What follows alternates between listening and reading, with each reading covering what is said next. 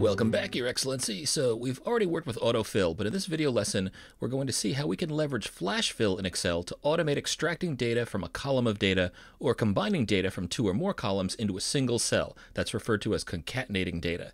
And we'll see that while flash fill can be a tremendous time saver, it requires a bit of vigilance because Excel isn't always perfect at detecting the patterns we want or in perfectly updating values every time. So let's learn. So let's open a blank workbook in Excel, and we'll need some data to work with. I'd like a bunch of names, so I'm going to head over to Google and I'm going to search for list of chief executives. And the first suggestion that comes up is a Wikipedia list of chief executives. Now I'll show you how you can grab this data from the Wikipedia page, but since it's a Wikipedia page, there's a chance that this page has been updated since this video was recorded. Now you can certainly follow along with all of the steps to copy this data and to use the page with the data that you've got today. There is a chance that the data may have changed slightly, but you should be able to work with this data even if the names are different or there's more or less data. You might just have to hunt for names that have similar characteristics when we perform pattern matching. For example, finding a name that's got a junior at the end of it or multiple names instead of just a first name or last name. But also know there is an Excel starter file with the exact data that I've used in this video tutorial. So if you prefer, you can use that. You can find that file in our Excel starter files folder at bit.ly/excel-starter-files, all lowercase, all one word. And it's this file that you see here named Flash Fill Starter. This is by no means a list of all CEOs or even all of the Fortune 500 CEOs. It's just whichever CEO's Wikipedia editors decide to approve as worthy to add to their list. So once you're on this page, scroll to the very last cell in the last row of this table listing all the chief executive names. My list has just under 200 names, and click at the end of the very last cell in the last row. Then while you click, hold down the mouse and drag up and make sure that you've highlighted everything, including all of the cells in the header. So I'm going to make sure that I've dragged through the header name company. That's the very first header. And when this whole web page table of data is highlighted, copy it, return to Excel, and I'm going to select the paste pull down on the home ribbon and choose match destination formatting. Now, since the destination is this Excel worksheet and it has no formatting, we're just going to paste in the data but not the format. And this is looking good. So I'm going to zoom in at 200%, and I only need the first two columns, so I'm going to highlight columns C through F, and I'm going to delete those, and I'll auto-fit the first two columns, and I want to freeze panes above and to the right of cell C2. So I'm going to click in C2, then I'm going to head to the View ribbon, I'm going to select Freeze Panes, and then I'll save this workbook with the name Flash Fill. Now, it's always a good idea to inspect any newly pasted in data before we use it, so let's scroll to the bottom, and at least at the time that I've copied this data over, for some reason I've got two extra empty rows before the last rows in this table, so I'm going to delete those empty rows, and then I'm going to scroll to the top, and I'm going to use Excel's pattern recognition capabilities and flash fill to put the first name of each of these executives into cells in row C. And this is remarkably easy to do. So first, to set this up, I'm going to click into cell C1 and I'm going to insert the header first. Just the word first in there. And the first executive in my worksheet is Julie Sweet. So she's a CEO of Accenture. It's one of the world's largest technology consulting firms. So in C2, I'm going to enter Julie. And essentially what I've entered here is an example of the end result. So I want Excel to examine all the data in this worksheet and use Julie as the example for retrieving the rest of the data for column C. If you've got a different name in B2, just add the appropriate first name in C2, then press return. And now we know how the fill handle works. If we click on C2's fill handle and we drag below, we just get a repeat of Julie, and that's not what we want, so let's undo. But to get Excel's pattern recognition to kick in, we'll click in C2, then I'm going to hold down the mouse to start to make the selection. And while I'm holding down the mouse, I'm going to scroll to the very last cell. So for me, that's going to be cell C180. I'll click in that cell, and with all these cells highlighted, I'm going to go back to the home ribbon, and I'm going to find the fill icon in the far right. Now, this looks like a little rectangle or a little window with a downward pointing arrow inside of it. And in the drop down next to the fill icon, I'm going to select Flash Fill. And beautiful Bill Gates, will you look at that? It looks like the magic of Excel has correctly extracted the first name from the cell at its left and placed it into the appropriate cell in column C. Magnificent! Now, after you performed a flash fill, Excel will offer a pull-down rectangle just to the right of its work. That's this little guy right here. And if you click the drop-down arrow in this box, you'll see a menu with a bunch of options. Undo the flash fill, accept the suggestion, which accepts the pattern match that Excel came up with. Now Excel is still paying attention to any changes we make to the data that Excel just created for us. And if we change any of this data, Excel might tweak its guess as to the pattern that it needs to use for flash fill, and it might update its suggestion based on that change. The pattern recognition is looking good. Most of these cells contain exactly what I wanted. Now we do see that Excel took a first initial and used that as the first name, so GV Prasad is just G. I'm not sure if that's the right choice or if GV is preferred. CV Jayakumar shows up as just first name C. I think that's okay. Now for H. Lawrence Culp Jr., I'm going to change the H in C65 to Lawrence. And when you do a change like this, you've got to watch out because Excel could interpret my change as something that merits a more radical change to the underlying pattern. And if it does, it might make significant and unwanted modifications to the fill data that it originally suggested. But when I press return, it doesn't look like any of the other data was impacted. So I think this change is good, but we will see a radical change with my next update. Watch this. Let's keep scrolling, and for J. Clifford Hudson, I'm going to change the J to Clifford, but don't press return yet. Take a look at the data that we have in here, and I'm about to update data, and Excel is going to use this to try to tweak its pattern match, and it's going to guess wrong at the pattern that I want, and we're going to see a pretty significant change. So press return, and wow, that is a pretty radical change. Now, this is not what I want, but fortunately, it's easy to undo. So I'm just going to click in the pull down in this little box that I just demonstrated. So this little box always shows up next to flash fill data before it's been accepted, and I'm going to select undo flash fill revision, and we're back to where we were previously. Now, I like this set of suggestions even though it's not perfect, so I'm going to select this box again, and I'm going to choose Accept Suggestions. That little box with the drop-down goes away, and that indicates that Excel is no longer trying to tweak its suggested flash fill pattern. It's all done.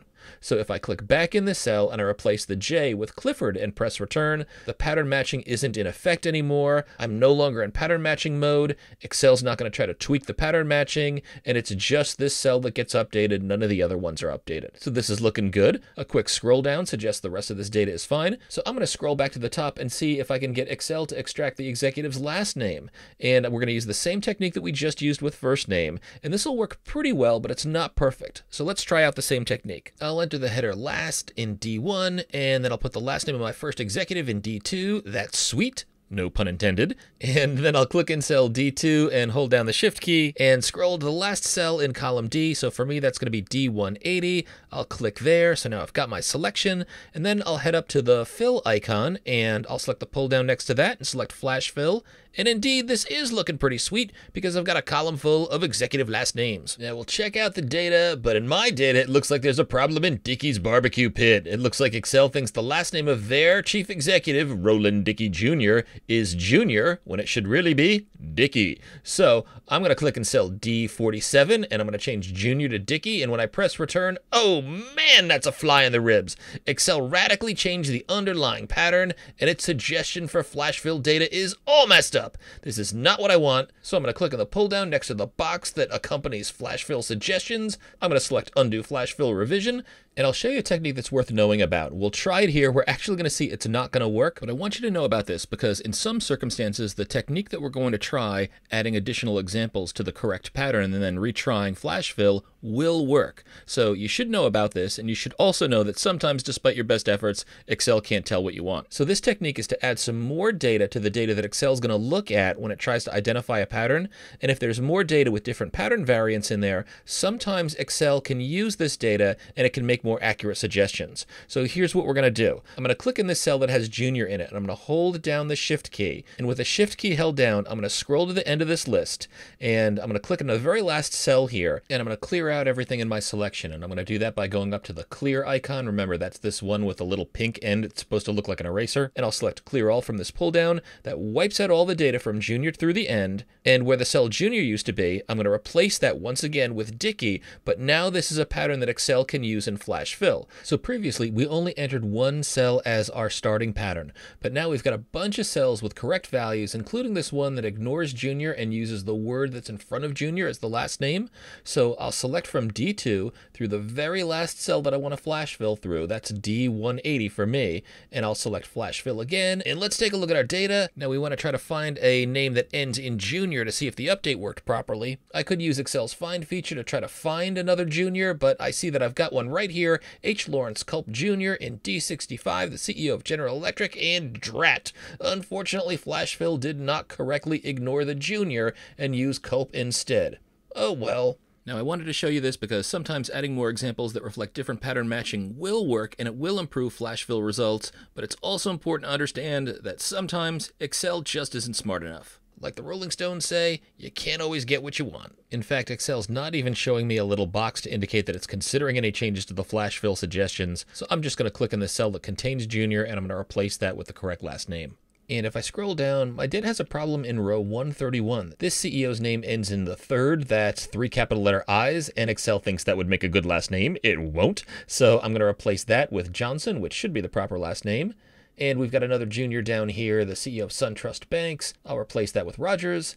And we've cleaned up our data. Now, it wasn't perfect, but it did save us quite a bit of time, and we didn't need to write any Excel formulas or use any functions to make this work. We got almost all of the data extracted in a format that we could use, but these first 2 examples emphasize the importance of double-checking to make sure that the data that you get back from Excel matches your expectations.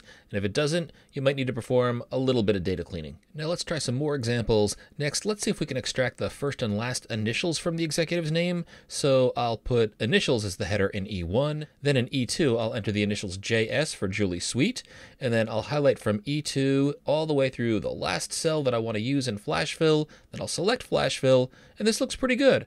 Although I do see a problem. Executives with last names that start with Mick, MC, capital M, lowercase c, and then another capital letter seem to have 2 MM initials, so it looks like Excel is building a pattern based on capital letters. And let's see, by scrolling up here, we also see that it uses middle initials, so Garo H. Arman is GHA, but what if we just wanted to include 2 initials, the first initial and the last initial? So let's see if we can train Excel to improve. So I'm going to click on GHA in Garo H. Arman's name, and I'm going to change that to GA, and hey, that looks pretty good. So down here, Joseph A. Swedish is just JS, and Lakshmi Niwas Mittal is just LM, and oh man, Roland Dickey Jr., you're killing me. He's showing up as RJ, so let's see what happens if we change this to RD. And well, that doesn't cause the radical change that we saw in the previous attempt, so that's looking good. In fact, H. Lawrence Culp Jr. is listed as just HC. That's what we want. Very nice. And the CEO of GVK Group has 4 names, but it's just showing up as GR, and that's exactly what we want.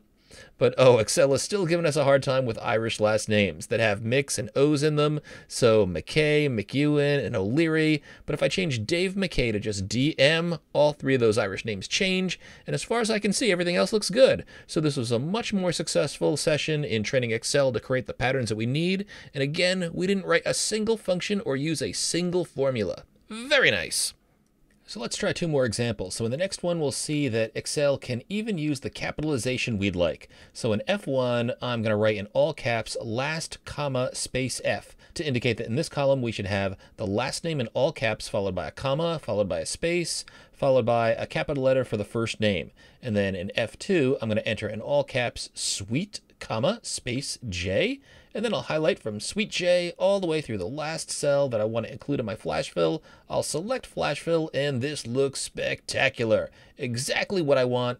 Even Roland Dickey Jr. is behaving himself. Very nice. We can scan through, and it looks like we've got no problems at all. Now, when we previously extracted data from first name and last name, we were getting all of our data from column B. Now, there's a chance in this step that Excel is actually using data from column C and column D together, taking the last name from D and capitalizing it, and then also taking the first capital initial from C, and taking data from 2 or more cells and combining it into one is known in computing as concatenation.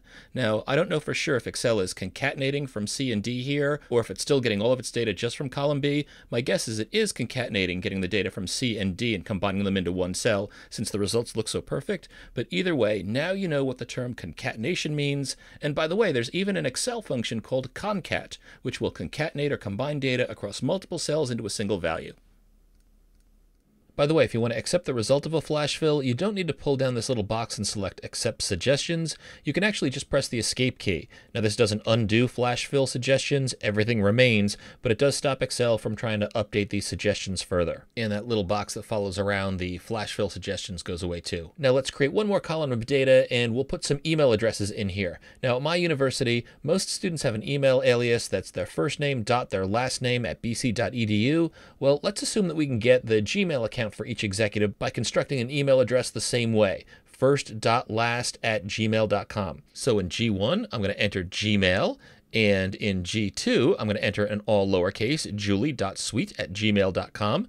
And when I press return, Excel automatically turns this into a clickable hyperlink, and I don't want that. But if I undo just one time with Command Z on the Mac, Control Z on Windows, the hyperlink goes away, but my data remains. So with G2, Julie Sweet's bogus Gmail selected, I'll hold down my mouse, I'll select through the last cell that I want to use for my flash fill, then I'll select flash fill, and we've got just the results that we want, all in lowercase, looking good. So hopefully this video lesson was useful in helping arm you with the skills to further leverage flash fill to modify data and get it in the format you need. So more learning in this video. We learned to extract data with flash fill, improve flash fill with more pattern matching examples, recognize and revert incorrect Excel pattern matching, and we learned to understand concatenation.